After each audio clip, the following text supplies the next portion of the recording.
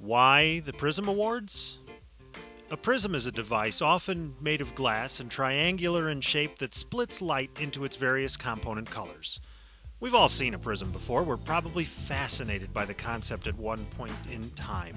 Regular white light goes in, and out the other end emerges a little miracle in the form of a rainbow of red, orange, yellow, green, blue, indigo, and violet, and always in that order.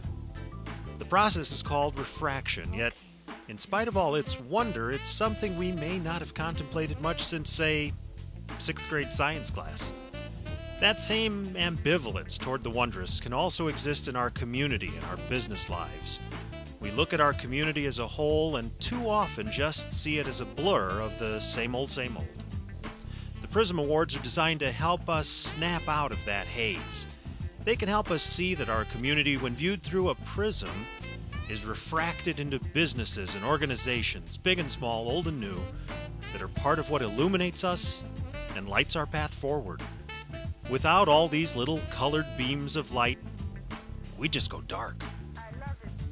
So it is that we hope that the Prism Awards will help enliven our sense of wonder and appreciation of the hard work, perseverance, and dedication going on around us every single day.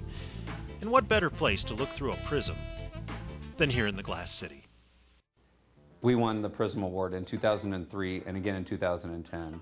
And what a great honor to be recognized by your peers in the community, especially when the criteria were teamwork, creating jobs, operating a safe workplace, innovation, all things that are important to AA Bose as a company, who have been in business for 65 years in Oregon. We love the community, and this is a reflection of that. Since receiving our Prism Awards, we have won the 2013 National Safety Excellence Award through the Associated General Contractors. We also won the Build Ohio Award for our work on the Gatekeeper roller coaster, and recently were named the #1 mid-size business to work for in the Toledo region by the Toledo Blade. All distinctions that we believe were springboarded by the Prism Award. The Prism Award has also evolved through the years, and you'll notice that there are a few different categories today, starting from your first time in business, a brand new business starting, up to a business that's only been under 5 years. Then you can go through the 25 years and on up. And in our community, you should notice too that there are several businesses from the startup to those that have only been here less than 5 years, and so many that have been here 25 years and more in our 100 years. It is truly heartwarming and amazing to me to think that now I can say that I've been in business over 25 years.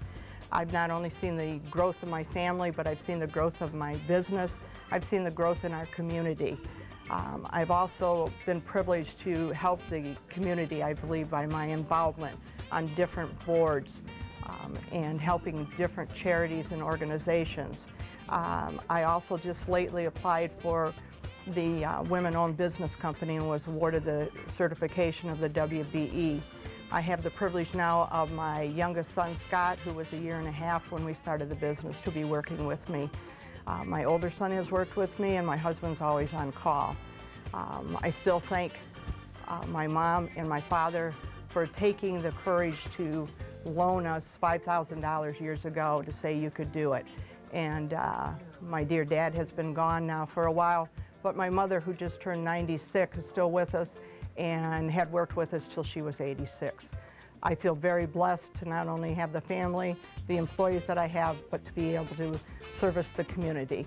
And I thank all of you, too, as my clients out there, so many of you. And if you're not, please stop by, and I'll tell you why you should be. Thank you very much. I am honored here tonight.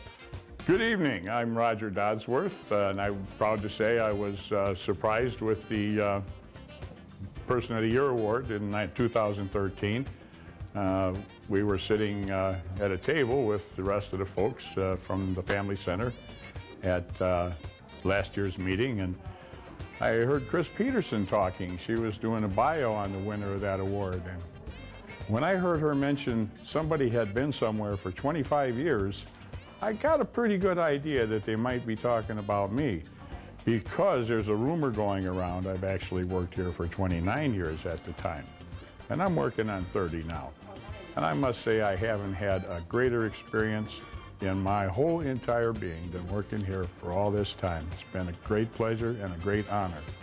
You may see some of the people on the wall here who have been with the East Toledo Family Center in one capacity or another over the past years.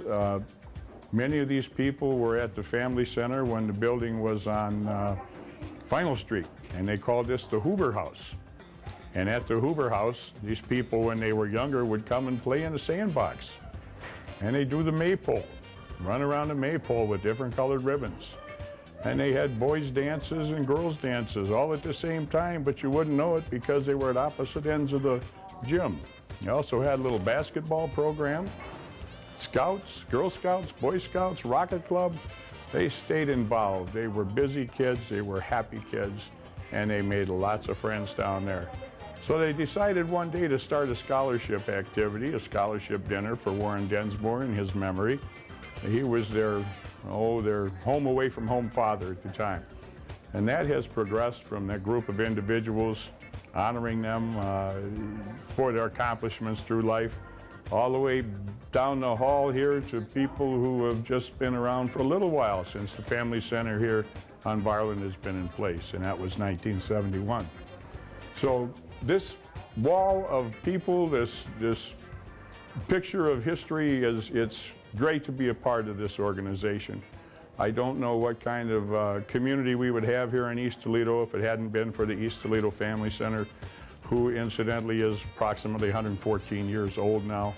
Started out as a church meeting on Sundays and down by the tracks on Oakdale. Moved into the settlement house and even had the first telephone in the neighborhood way back when telephones began. Of course, we have them in our pockets now, but we've progressed, we've moved on with people and generations coming back, doing the things that they have done. Basketball programs, marching band, community programs, social assistance activities. Whatever the community needs, this organization seems to be here to make sure they can provide it for our community. And I really hope we can continue with this award, this Person of the Year. I don't know why a guy like me is here talking to you, but somebody thought that maybe they should recognize the activities that go on here and the service that I've offered to the community. And I hope to continue that too, but this organization has to continue for our community to be safe and wholesome again. Thank you.